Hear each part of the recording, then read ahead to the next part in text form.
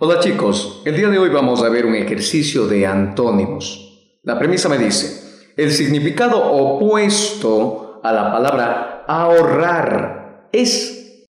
Y me doy cuenta que las opciones me dicen A, despilfarrar, B, guardar, C, avaricia y D, restringir. Y me encuentro con que sinónimos de ahorrar puede ser el guardar.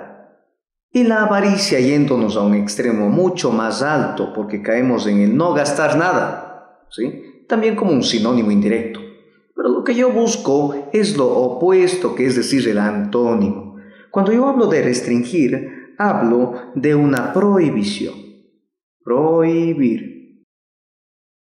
¿Sí? La prohibición. ¿Qué tiene que ver la prohibición o la restricción con el ahorro? Nada. Eliminado. Me queda lo contrario de ahorrar. Es el despilfarrar, el dilapidar, el malgastar. Opción A, correcta.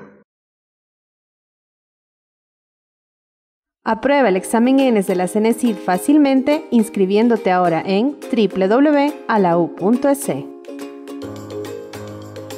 Y recuerda, suscríbete a nuestro canal y si te gustó el video, dale un me gusta y compártelo con tus amigos.